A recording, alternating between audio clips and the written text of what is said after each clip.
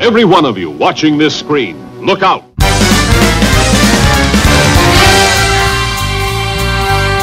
Anything can happen in the next half hour. What did I tell you about cartoons?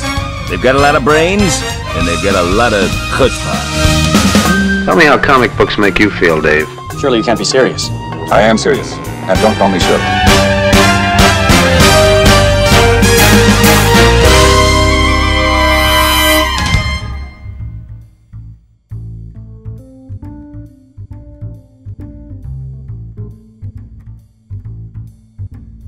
Hello, this is Frantz, Kantor, cartoonist, illustrator, and ToonTalker, and I'm here with Jim Bridges, and I'm the founder of the Australian Cartoon Museum. So what are we doing? We're doing a book by Founders Find Things, and this is one of the things I found. Right. This is a French... Finders Keepers? No, we're sharing it with the world today. This is his name Philippe Druillet? Yeah, Druillet. Yeah, Druillet, the French. 6 Voyages of Lone Sloane. I would say... when it comes to visual fantasy, in comics, no one went as far as this guy. Yeah. No one. So you'll have a look at what we're talking about here. I first saw his work in Metal Hurlant. And this book comes with a free dandruff tester. You just lean over and you scratch your head. Right. And, come through the... But as you can see, it's cosmic based. It's obviously an early spaceship. Yeah. So he's very influential. He's great use of rapidographs. This guy, and all of those little curves and things you get into sets. Do you want to explain to the universe what a rapidograph is? It's an ink pen that is a mechanical pen. Why is it a mechanical pen? Well, it's a cartridge pen, and it's for drawing very fine details of mechanical things. And what sort of nib does it have? Just a little point. Just a point. Isn't it hollow? Isn't it hollow? Yes. Yeah. So you have to draw with it vertical. Vertical. Okay. Yeah. Now, so there's a lot of that. I mean, this obviously is just pen. Yeah. But there would be a lot of technical drawing in this. I love this. This is that whole thing. I did an oil painting based on this that sort of composition. This is really about 48 years old. This comic. It's about 48 years old, and I think it came out of. He got inspired. Cosmos. They had these pictures of the cosmos in between the stories. Yeah. And here's Why? the first story. Because meanwhile, on the other side, of the universe. Yeah, so it was kind of like, this is a cosmic story, so they kept reminding you that it's a cosmic story. My theory is that he was inspired by Kirby, but he had the tradition of the French comics, which is influenced by art, fine art, and so you do all this sort of stuff. This stuff would never get published in America.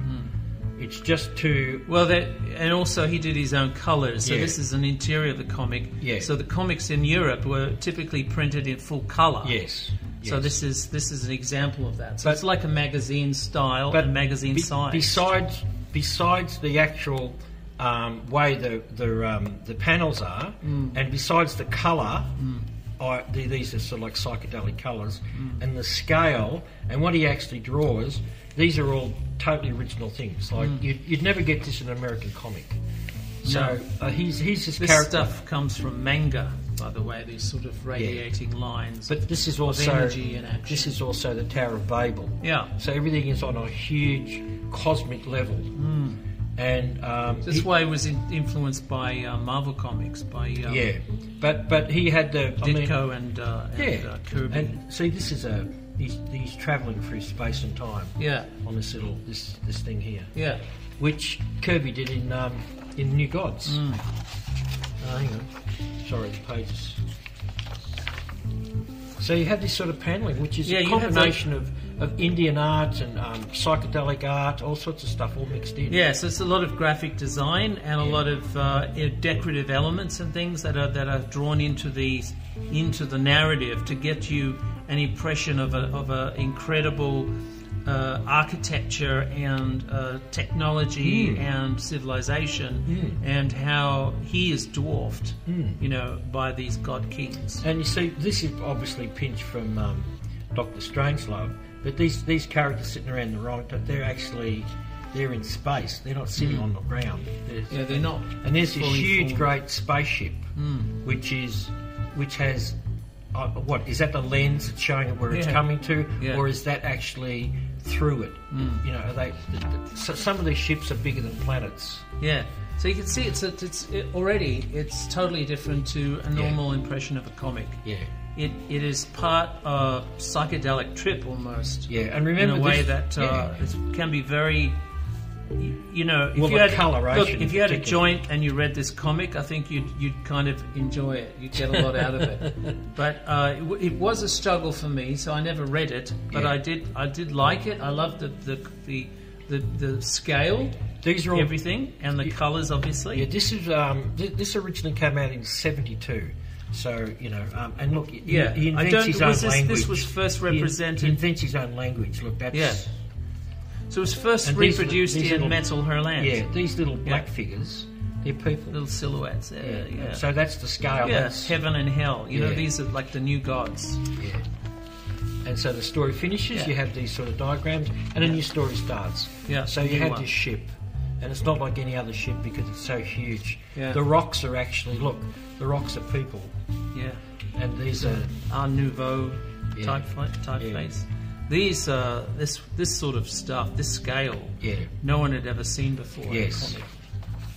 And here's mate. No one would attempt it. This is a brilliant. I love this composition. Yeah. And that's a sword. Of that with a. That's not a phallic symbol. That's a sword. I did a dwarf. Yeah. With a big battle axe. With this sort of. And all the panels, you know, the shape telling the story. He's like some sort of cosmic pirate, isn't he? And look at all the swirling and all the stuff. And see, so the stories are bigger than life. They're bigger than. These are about battles. They're about cosmic battles. Here they are coming off this incredible ship, and then they go underground, and the underground looks like the inside of a whale. You know, and then they have these huge battles. So look at all this stuff. Look at it. So it's the scale of heaven and hell, and the you know, the Big Bang and the birth of universes and stars and things like that. So it's a huge dramatic. There's all this swirling. I mean, there's Doré here. There's all sorts of stuff here. Yeah, there's all sorts of stuff here. It's the same thing as Doré as the he's following the journey on that, into hell. Yeah, he's following on that tradition. And then you have your ad, your space, and then you go to the new story. Yeah. And this is called Rose. So like Paradise Lost and all of that. Yeah. It's that sort of, you know, the bigger than life scale. And only he could do this. No one else could really do this. Mobius was good at architecture, but he was never this scale. He could never do this. Yeah, and I don't think this guy... And see, I'm seeing Alien, all sorts of stuff here. I really am, you know.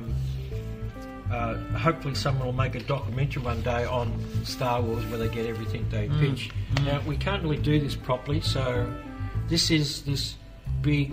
it's a double-page splash in the comic, and in the book that you have to turn the book around. This is walking, like to get this crushing everybody. Poster image. Smashing everything with its... Yeah, so it broke with convention, with normal books, normal comics. It's a huge robot ship. So they needed a double page, and they needed you to do. They needed the vertical. Do you imagine trying to get the this printed in America and and it's out of printing thing, you know, with all these lines? Yeah, no, it had to be full color magazine style. And this is you know, like I don't know if this stuff ever got to America. It did in Heavy Metal. Oh, yeah, that's right, but... 78. But it never went... They didn't publish it. Now, see, this is extraordinary, because this is like the cosmic Great Wall of China. And it goes... See this figure here? It's got its feet in the planet, and these keep on going all over the universe. Yeah, but it's the bridge over the stars, so it's reflecting also Asgard and the bridge, you know, to... That's right, and so here it is, it goes everywhere. Schweinheld, or whatever it is, Niffeldom. And you look at all this, I mean, there's Escher staircases going this way and that way. You could spend... And lots of little bricks. You could spend 20 minutes on that. And the bricks are in perspective. Yeah. They get smaller and smaller and smaller. Can you imagine drawing? There would be weeks of work here. Yeah. You know, so forgive him for having one basic colour. I have one criticism. His Kirby Crackle is crap. Yeah, well, that's sort of like an afterthought. It's tidy in areas, but then it gets sort of a little bit too much. They would have probably left it flat. So the staircases go down and they go up and they go underneath as well. Yeah, it's like Escher. It's an homage to the famous Escher staircase. And of course, your eye just doesn't know where to start. It's just all over the place. There's some Kirby Crackle for you. And then you have this doom, doom. It's really sharp. This is a classic of his. He does these T-zones a lot. The T-zone, well, the eyes, faces, the faces cropped in a vertical comp. And then you have a page like this, which is like, I mean, so it's action, agony, and this is the blend of Kirby and Ditko in a way. This is a you get a lot of the this psychological. is a Sterenko dream, isn't it? A Sterenko dream. Yeah, caught in the pattern. Look at all this off her pattern. This is just a rough paisley pattern. It actually goes wild, and it's just amazing. Although, with all that incredible drawing, his figures were pretty basic. His faces were pretty basic. They were, but they're always contorted in some form of dramatic pose, expression. And there's the end of the little bricks there. Curved little bricks in perspective. And of course, he didn't make his life easy, did he? The story ends with everything smashing to pieces. Yeah, the Tower of Babel, the fall of of man's arrogance. And then I love these things. These things always you like interested gold. me. You like gold. They're almost like Japanese letters that sort of like they smoke that forms some other narrative. That's very interesting. And these are boring. These are boring compared to these things. Well, yeah, but you don't usually see it in a comic. It's a rest page. Yeah, it's a rest page. That's right. So after that drama of the first story, now we get in another story. You have a rest first. You have a rest, and then all this like that. Siddhartha. Siddhartha's a big deal. This comic, you can see this is here, but this actually had a fifth color when it was printed in Metal Herland and Heavy Metal. Heavy Metal was the Metal Herland. So what was the extra color? Silver. Ah. They printed a metallic ink. Yeah, okay. So this is like the beginning of Star Wars. You know how the big ship is seen, and then I think this is the last story. Yeah. So these are the mutants. Yeah, but this color palette really suited his designs. A lot of these pages were the actual face of a person telling the story with all the sort of action happening. And there's like the memories. Yes. So the story elements that he's telling the story, he's in the picture, he's in the page telling the story, and this is the story that. But then you see you had this coming out like a ray out of this machine thing, and of course then this is when you go to scale. So the ship is actually being watched and attacked by all these things in space, and then the next panel shows you all these thousands of things all going all over the ship. And I'm just saying that, I mean, the amount of if you use the word epic 10 times, you would not overuse it. This is like and forget about Ben-Hur. Ben-Hur is like not even up to his toenail. That's right. This is huge. And then know how people complain, we'll never make Dune. Dune is so big, we'll never make Dune. Yeah, well. And they made 9 Star Wars or something, which is a copy of Dune. Yeah. But well, it's a rip-off of New Gods too. Yeah, they'll never in a million years be able to make this. You have this cosmic biblical thing. You know what I mean? Like, it's like Hebrew or something, you know. Yeah. That's another ad. Well, it's a rest. It's a rest. Yeah, but he sneezed on this one. Yeah, it's a bit of. This is bad Kirby Crackle. Yeah, this is the paintbrush. Yeah, very bad. And of course, you get the motion on it. Now, this is the big one. This is the last story. This is Terror. Terror. Yeah. And you don't know how to look at this. Which way are you looking at it? Up, down, sideways? And then you turn the pages. Well, back in the 70s when this was created, there was a lot of interest in what is it, Kabbalah and Tantra and all that sort of stuff. See, this is from Alexander Nevsky by Eisenstein. Yeah. So they had that sort of multiple levels of concentration, so you get different levels of realities. And you see, this becomes a huge, long trail. Yeah. It's very Dante, this. Very Dante. Very Dante. And that's Freshetta.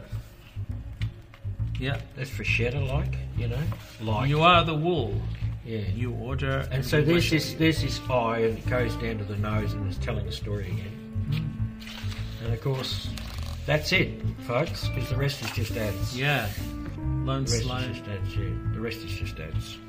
So there's just 6 voyages of Loan. There's just 6 voyages of Loan. Well, no, they're reprinting all these books. They're reprinting all of them, and I've got 2 of them. This is the sort of book that would be better printed this size. That's right. Because you could then appreciate the line work beautifully. And look this guy up, Philippe Druillet. He is, he's now an unknown man. He's now an unknown man, and he. Well, I appreciate him. Oh, wow. Look what Hergé said. Sensational. Yeah. And a guy called Tracker Stella, he said, a beautiful dreamlike journey. Would recommend this to all lovers of fantasy and science fiction. There you go. Okay. What a man that guy is. And this is put out by Titan Comics. Titan Comics. They're reprints, obviously. Yeah. But cheap at $20. Well, yes, they are cheap. Yeah, I think they're cheap. But this is, what's good about this is because when I first saw this in Metal Hurlant and Heavy Metal, even with the silver cover, it was beautiful. But it's sort of lost in a magazine. Yes, it's which lost. Essentially, you need scale. You need scale.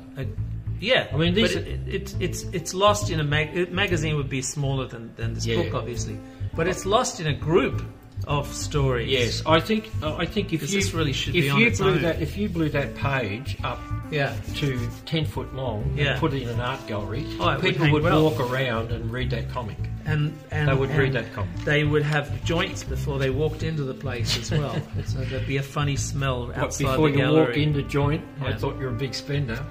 Okay, folks, this is Frantz Kantor and Jim Bridges saying see you next week. Okay, bye-bye. Thanks for the sour persimmons, cousin.